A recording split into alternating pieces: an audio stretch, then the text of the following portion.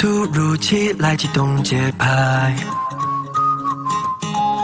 在放肆拉扯继续飘带，撕掉那糟糕的场均白，总会有最好的安排，别刻意胡来。谁总在微笑的热带，再造乌云的作怪，好在站稳脚踝不算太坏。谁总在悲伤的寒带，撞见阳光的青睐，难怪冰山难掩嘴角盛开。最好的安排 ，Why 拒绝丢开口中的 so sad？ 最好的安排 ，Bye，Good night sunset。最好的安排 ，Why 拒绝期待更好的未来 ？Baby tell me why，有我在。最好的安排 ，Why 拒绝期待更好的未来 ？Baby tell me why，有我在。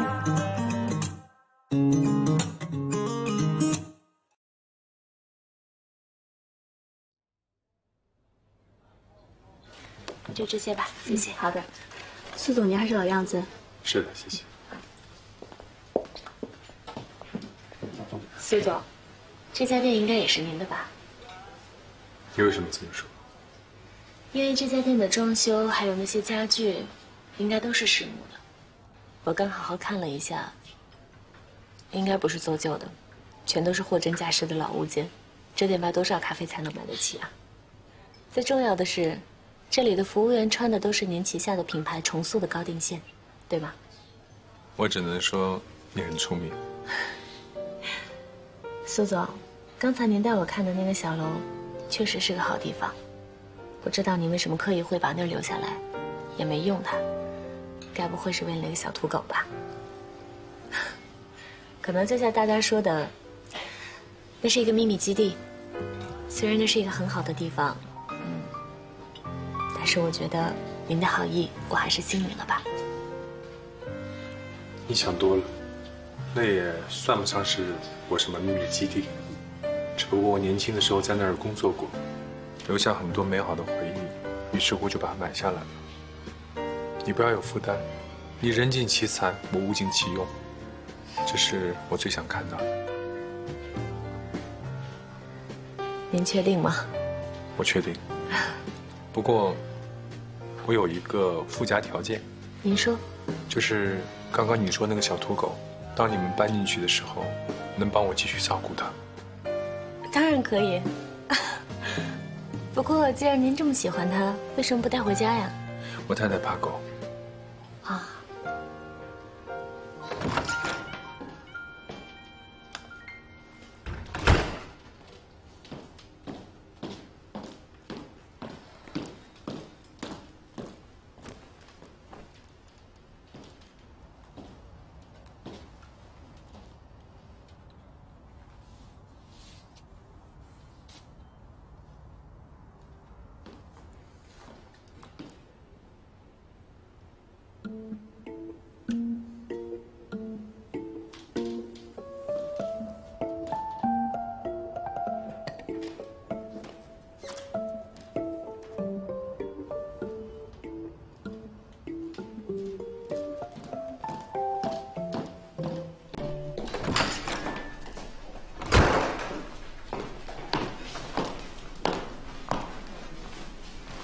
我东西呢？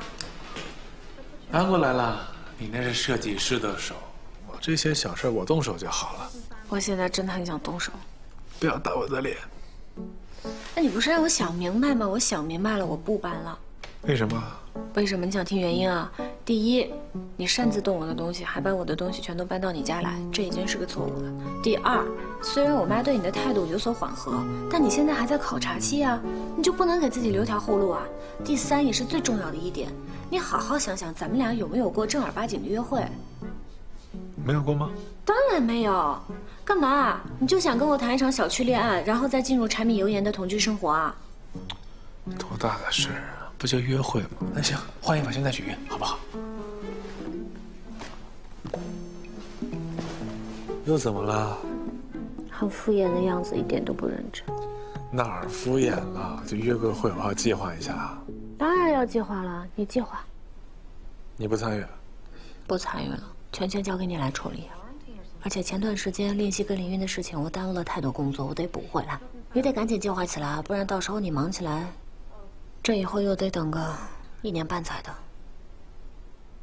听起来你很期待的样子哦。我当然期待，千万别让我的期待落空。好。哦，还有一件事，苏雨山他带我去看了一个厂房，我觉得还挺好的，我打算在那儿建馆。想做就去做呗，这种小事不用跟我汇报了啊。好吧，那你乖乖的吧，先走了。哎，那个周末我约了陈老师一起见面，表好了啊。好，你记得把我东西给我搬回去啊。啊，先走了。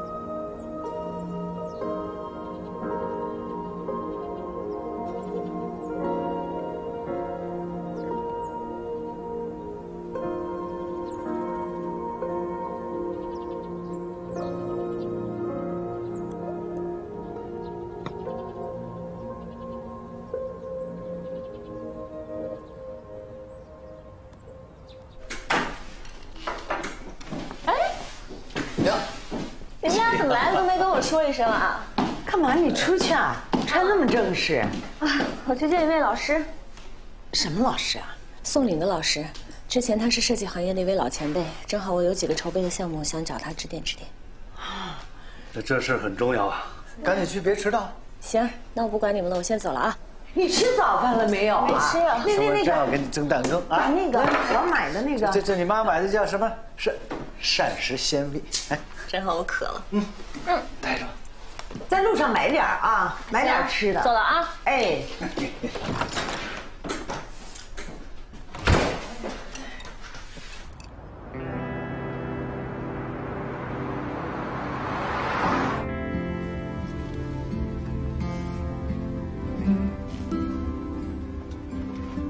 没睡好啊？没睡。想约会的事儿呢？没想。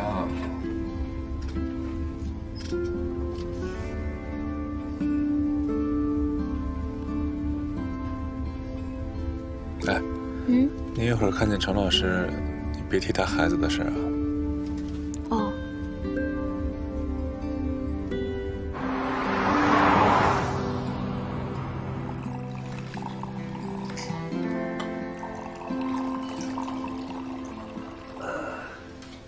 张老师啊，您别老盯着周放看，他都不好意思了，是不是？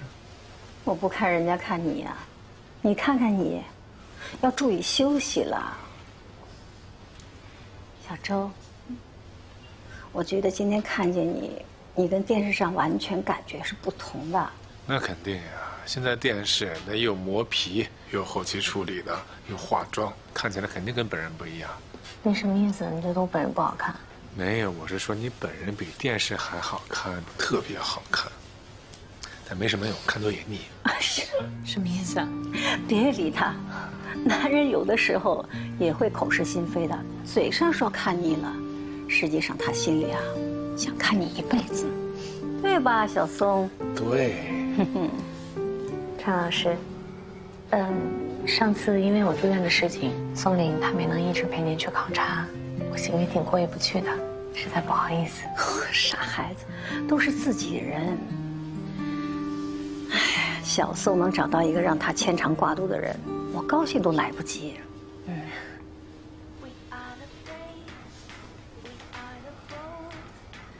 有公事你去忙吧，私事就交给我了。那你陪陪陈老师，我接个电话去啊。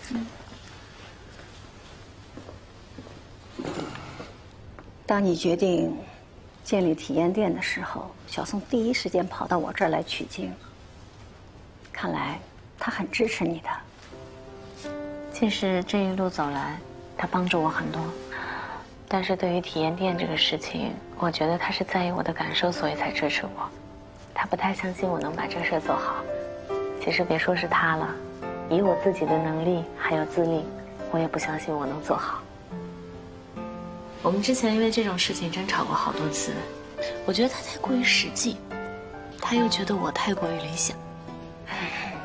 这个我可要说一句公道话，在成为现在的宋云之前，他跟你一样是个理想主义者。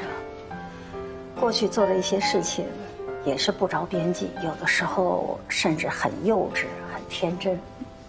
但是我今天看出来了，你们俩是一路人。好吧，我们到那边去看看，但愿对你有所启发。好，来，这里有些是仿制品，有些呢是我从老手艺那里收藏过来的。陈老师，这不是知客司的木屐吗？厉害了，你一眼就看出来了。来我这儿参观的人不少，行里行外的都有。留意这台木屐，你是第一人。克斯可是丝织中的爱马仕啊！我相信这种古老的工艺一定不会被现代的技术所替代。不是所有人都能致力于匠心传承的。现在很多人追求纯手工定制，会选择缂丝这样的高级材料，那只是因为它能体现穿着者的品味和身份，但是他们根本不了解它的价值所在。所以对于创作者来说，最重要的是什么？他怀有一颗敬畏之心，敬畏历史。只有在传承中寻求创新。我认为真正的高级定制，绝对不是私有化的产物，是以作品作为载体，向大众传达某种思想内核和审美价值。认同我的观点吗？非常认同您，陈老师。其实不怕您笑话，我之前做设计师的时候一直在想，以后我做的衣服一定要成为客户衣橱中最珍贵的那一件。但是今天听您这一番话，我对设计师这个行业又有了全新的认识。非常庆幸我能够选择当设计师。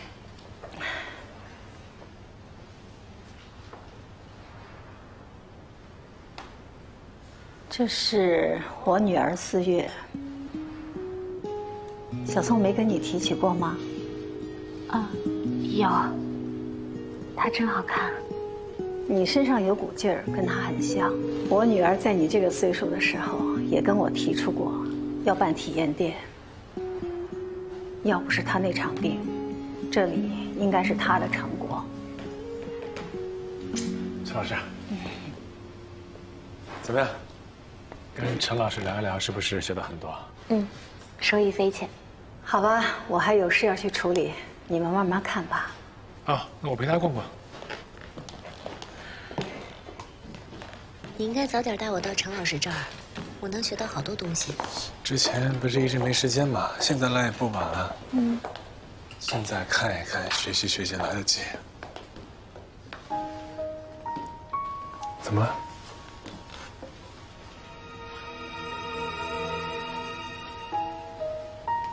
没事儿，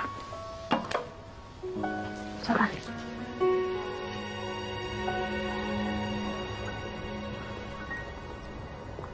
怎么了你？看完照片就这样，不跟我说说？我就是在想4月的事儿呢，没什么。到家了，你回去吧，答应我妈早点回家。上去吃个饭呗。你打肥了？我这叫不入虎穴，焉得虎子哦。好，回去吧。凤来了。哎，爸。哎，叔叔，好，哎，快进啊，行，我先走了啊。哎，拜拜。小宋，走吧。啊，我也上去啊。呀，你还等着问你话呢。问我话啊？那说我家里有点事，我得跟你回去处理一下。后果自负。我来了，是我来了。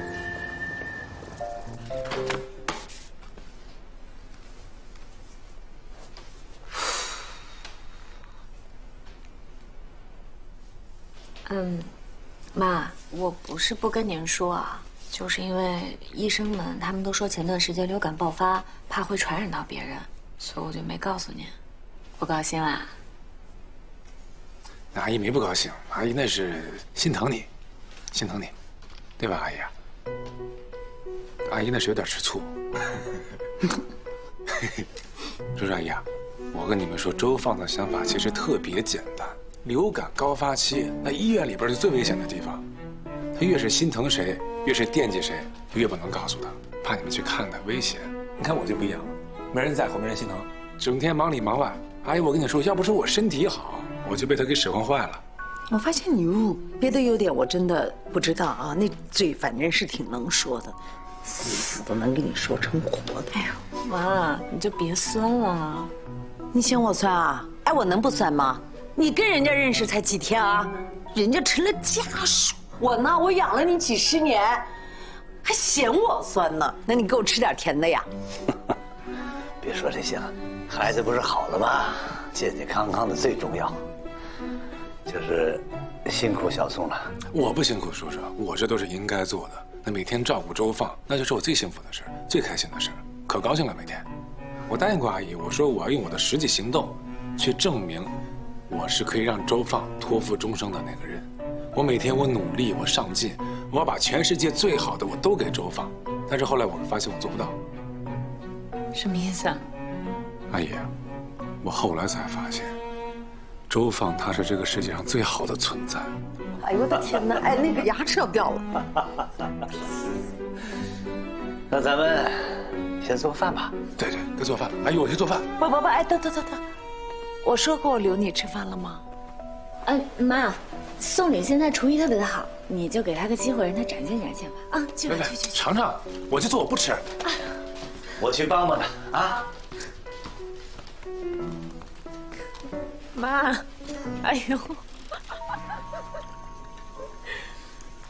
妈，自从这露露出国以后啊，她每天都在家里自己一个人。我在医院住院那段时间，也都是她一直都在不分日夜的照顾我。看在这个份上，你就给口饭吃嘛。行了。现在跟我说真话了，啊，放松啦，没良心。嗨，你跟我说说，他在医院里面，他真的对你好吗？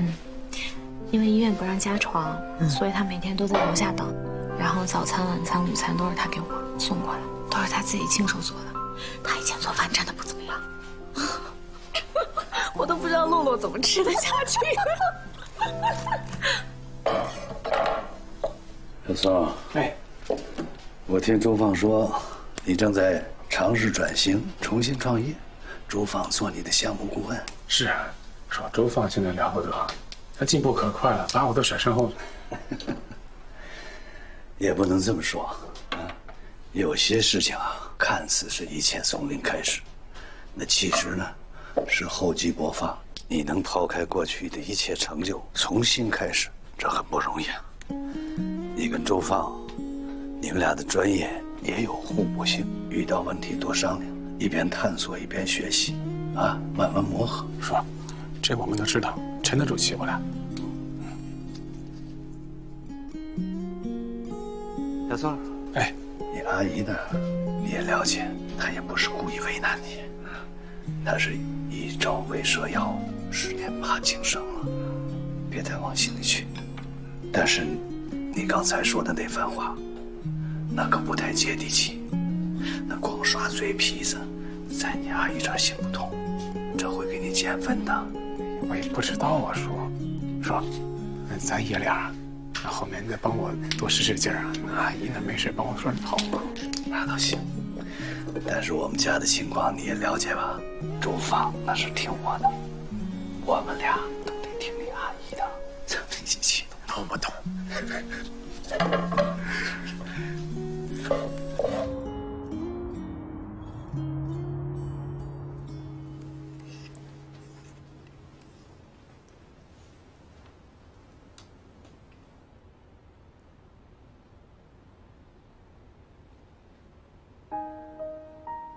苏总旗下有那么多知名的设计师，您为何选择要帮我呀？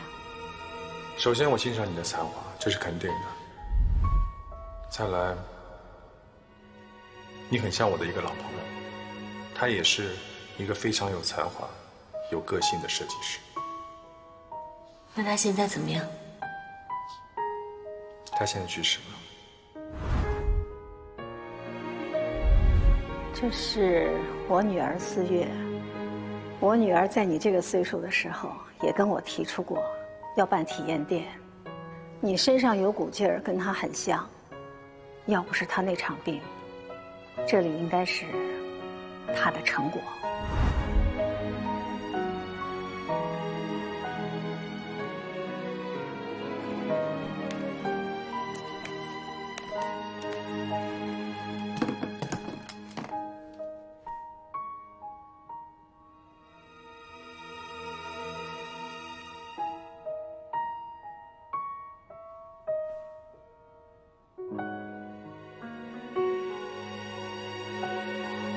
来，叔叔，您慢点。慢点啊，爸。啊，没事。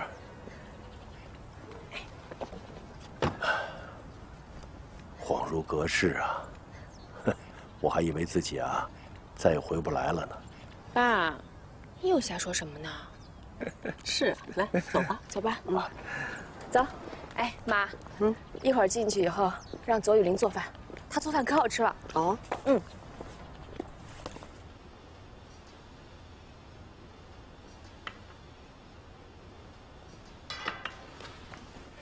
周总，实在不好意思，苏总说他今天不回来了。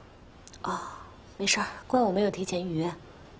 原来是有急事啊，那我马上帮您联系苏总。不用，没事儿，我之后再约吧。谢谢啊。平时都是他给我做饭的。爸，你尝尝他做的汤。哎，还不错。小左啊，别忙了，快过来吃饭吧。来了，叔叔。怎么样？味道还是。小左啊，快过来坐吧。哎呀，小左啊，这段时间辛苦你了。应该的，叔叔，不辛苦。你这拿的是什么呀？我有话要跟叔叔阿姨说。啊，说吧。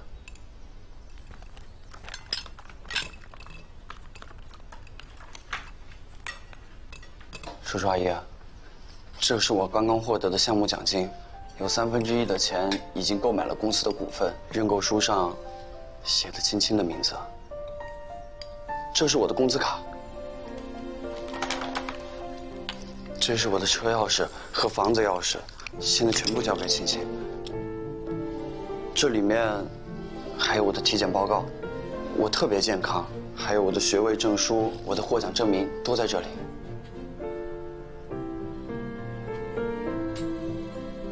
你这是干嘛呀？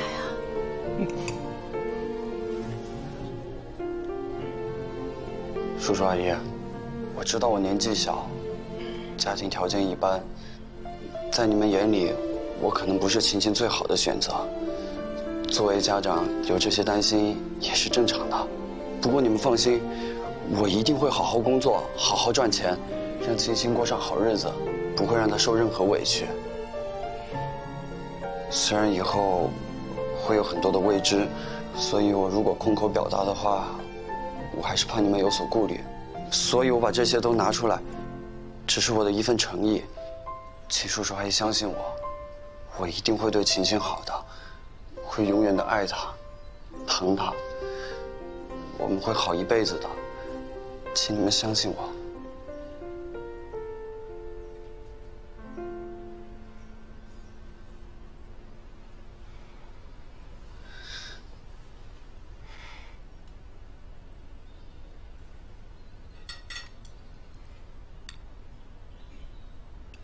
吃吧，吃吧，吃吧，啊！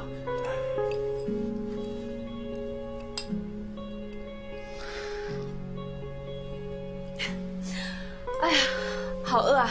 快吃饭。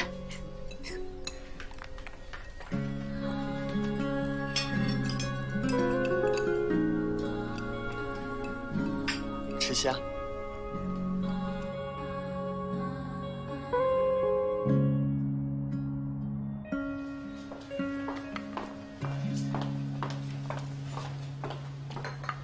小芳，听说你有急事找我。苏总，我当时急匆匆去找您的时候，确实是有点冲动，本身就是您的私人事情，我不该多问的，实在不好意思。私人的事情？你是想问4月的事情啊？我在陈老师的展馆看到了4月的照片，原来您给我的那个小楼，就是4月的工作室吗？那里曾经的故事，对你未来的事业有影响吗？没有影响，没有影响。不好意思，是我矫情了。没什么，其实也没有什么不能说的。当初我们两个一起创业，是我太着急成功了，一直逼着他出作品，带着他东奔西跑的去各大时装周看秀。他重病在医院抢救的时候，我却在外面拿着刚签下来的合同庆功，没有在他身边，是不是很可笑？对不起。不用说对不起，应该我说谢谢才对。能够把自己心里最羞愧的事情说给人听，深受幸运。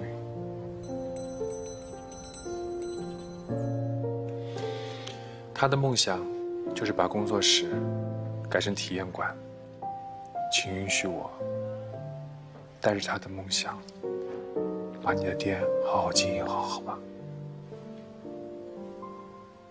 好。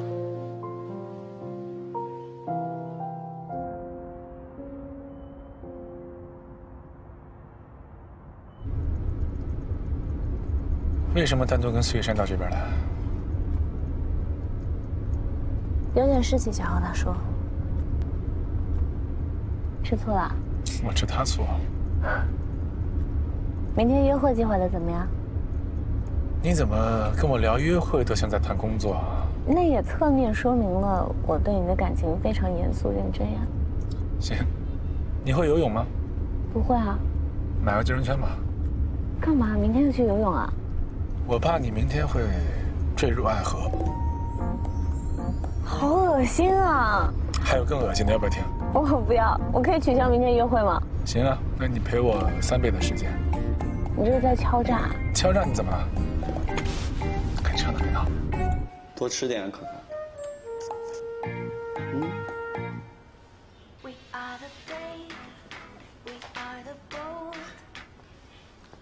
亲爱的。我不在家，是不是特别想我啊？想你，当然想你了。但是叔叔刚出院，你是应该多陪陪他们。嗯。你今天表现不错啊，小武三儿。是叔叔阿姨太善解人意了。哎，我说，你那卡真放我这儿了？那不然呢？这是男方的一份诚意。大家不都说男人的钱在哪，心就在哪吗？好吧，那我就替你保管着，回头我让陈东师哥给你做个理财。不过公司卡你还是自己留着吧，我绝对不允许我的男人身边没有钱，会被人瞧不起的。谁敢瞧不起我？要不这样吧，你每个月给我零花钱就行。成交。成交。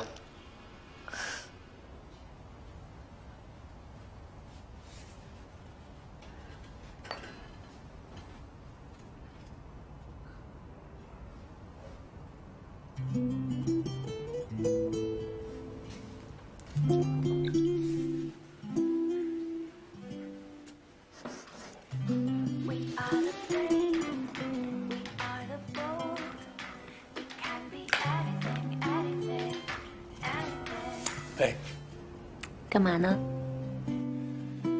做功课呢。很认真吗？我很期待。好的，我会努力的。早点休息，晚安。晚安，早点睡。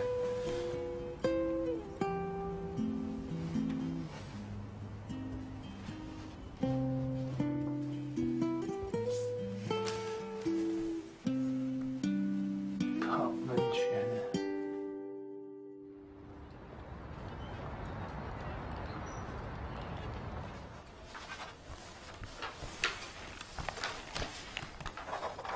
这样一来，这份合同就算是正式生效了。谢谢你们啊。然后上次的事儿，还是我再道个歉，实在不好意思。好，坦白说，上次见面，你的确给我们留下了一个非常不好的印象。是的，要不是令熙一直在中间积极的推进，恐怕我们今天走不到这一步。是啊，真的抱歉啊，谢谢林熙。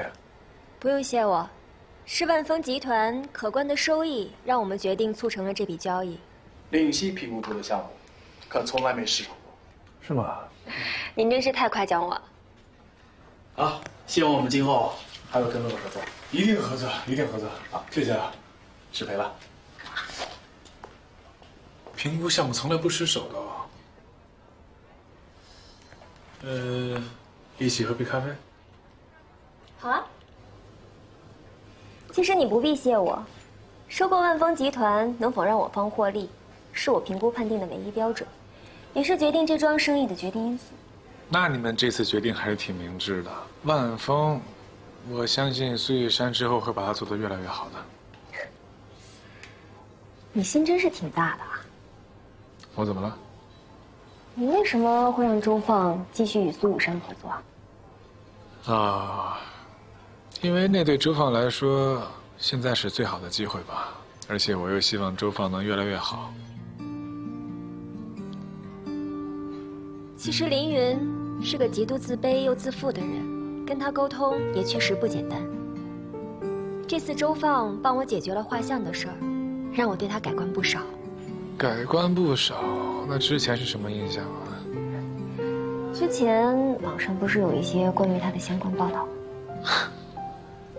哎，那这次你也看见了，周放就是这么一个心思又细腻，对吧？热情又善良的女孩，帮别人忙的时候真是不顾一切，全力以赴。但是我觉得一定是周放的审美得到了凌云的认可，所以周放将来的设计一定会为万丰加分不少的。那是一定的。现在进展都这么顺利，你对自己的事业将来有什么规划呀？我新公司做了一个科技项目，你知道吧？在线量体定制。这是一个新概念。哎，你为什么要选择一个自己并不熟悉的科技领域？不熟悉就不能选择了，做一做就熟悉了嘛。不是听你这意思是不看好这项目？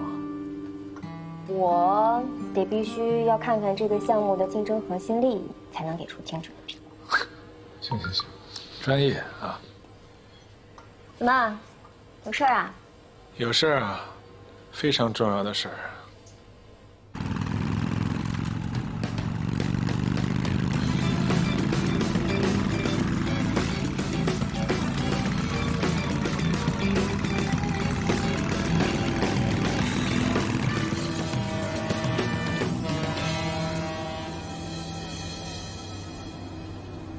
你怎么不问我什么时候会骑摩托车的？因为我知道你会忍不住要说呀。骑得挺好的，什么时候去学的？你送我车的时候去学的。因为我知道你最喜欢骑摩托车，所以未来想要陪你一起骑。你说错了，我最喜欢的是你。最喜欢吗？最喜欢的那一种。我以前在街上看到过一对老夫妻骑摩托车，虽然速度不快吧，慢慢悠悠的，也挺酷，挺浪漫。是很酷啊，那我们现在不也一样吗？骑着摩托车在街上，就是我们年轻了点啊，更有活力，是不是？嗯，你什么时候喜欢骑摩托车的？7、8岁的时候吧。那么小啊？为什么？因为我爸有个梦想，他要当车手，然后想开车行。然后我妈说他就不切实际，让他老老实实的过日子。然后我爸心里难受啊，而且每天研究，最后拿我当成一个借口，偷偷买台摩托车，给我妈气坏了。后来我爸买了摩托车之后呢，就每天骑车送我上学，接我妈下班。我爸说喜欢摩托车的人是永远年轻的人。然后他说他载着我妈的时候，是他人生中最幸福的时候。那好浪漫。我现在也很幸福啊。嗯。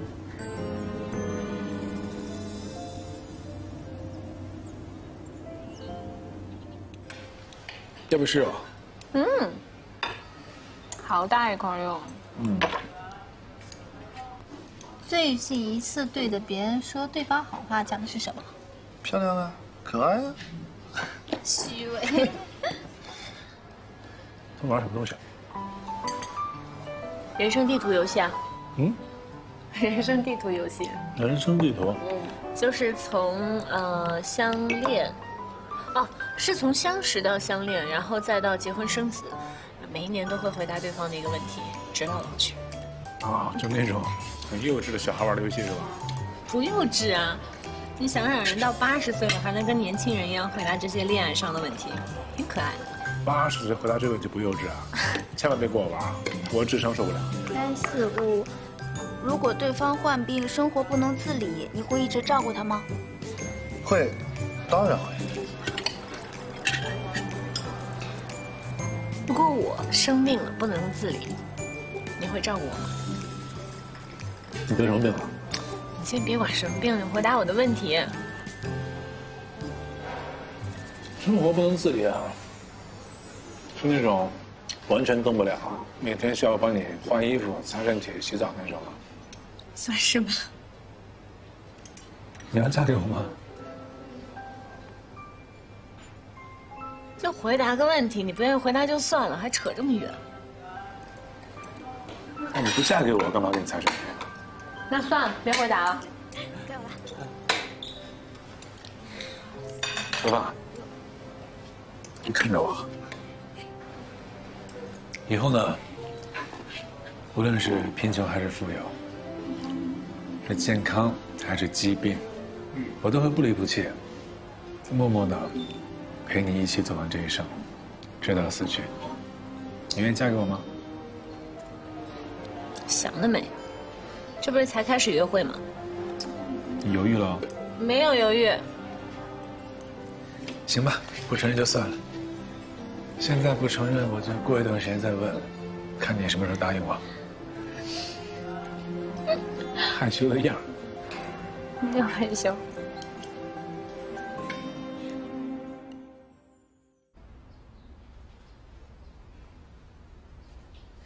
哎呦，哎呦，妈，我说您这颈椎病啊，就是累出来的。当初我就不同意您返聘回去，在家安心养着多好。我是养着了，脖子好了，可是我心里空了，我可舍不得丢下我的讲台。也对，妈，您忙点好，您还年轻着呢。年轻什么呀？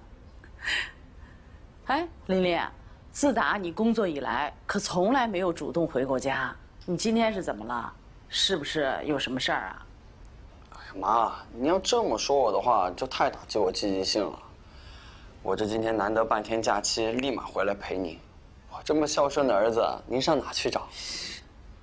你要是孝顺啊，你就早点把女朋友带回来，我看看。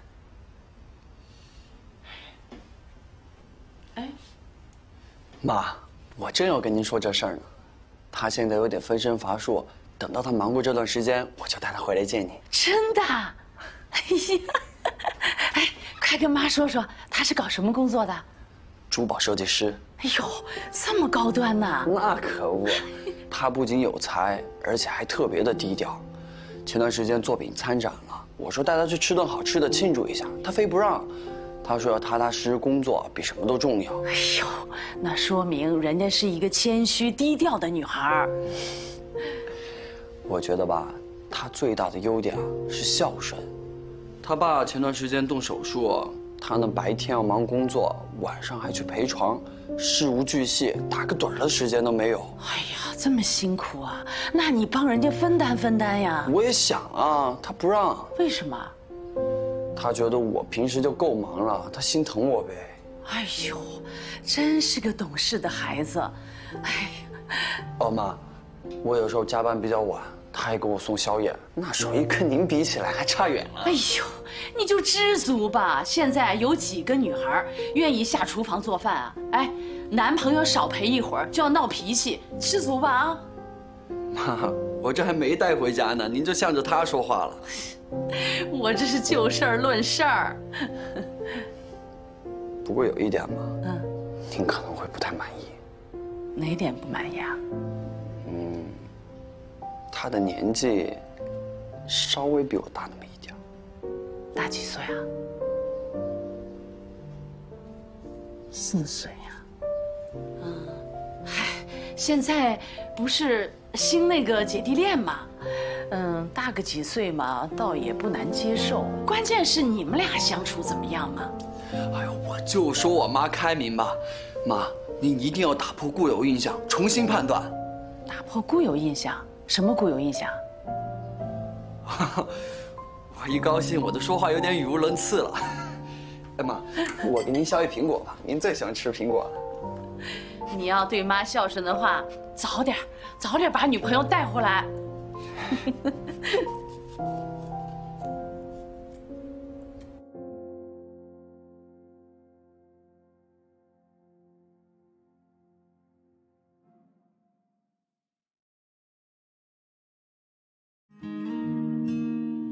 窗外的风也渐渐地散了，你留下的香气不曾停格，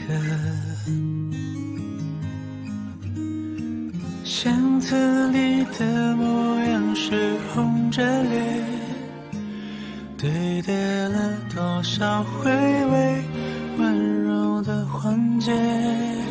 如果说相爱的情节不书写错过，恍惚了年轻的我们该拥有的炽热。如果说学会不经意说不懂的，如果说还真后来呢？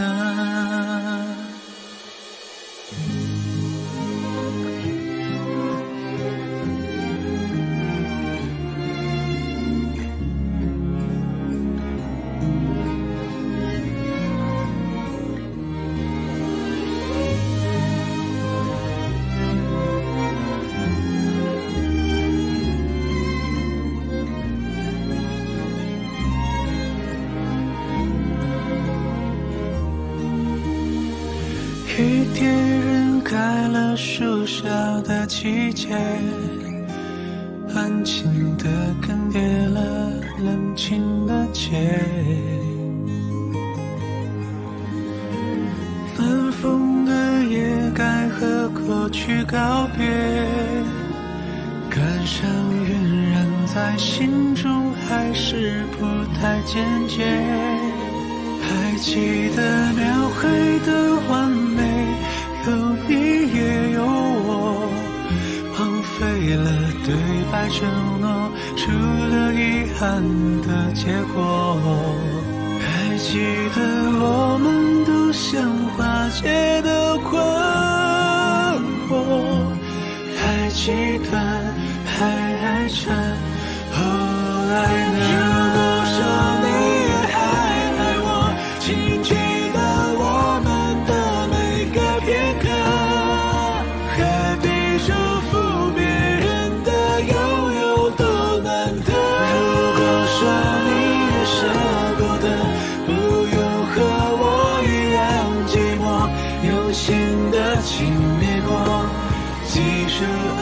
痕迹降临过。如果说还记得深爱过。